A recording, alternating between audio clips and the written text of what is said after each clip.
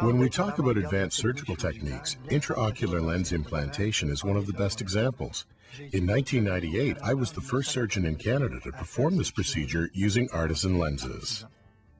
An intraocular lens is a kind of a mini contact lens that's inserted into the eye. So it's different than a standard contact lens that goes on the surface. It's a permanent contact lens inside the eye. These intraocular lenses are used to correct major vision defects. With stronger cases of myopia or nearsightedness, where very thick glasses are necessary, standard LASIK and wavefront procedures don't work as well. In 1998, I had the opportunity to be the first surgeon to implant intraocular lenses. To date, our patients have been very satisfied with the results. Michel Pop Clinics, a member of Club Elite LCN.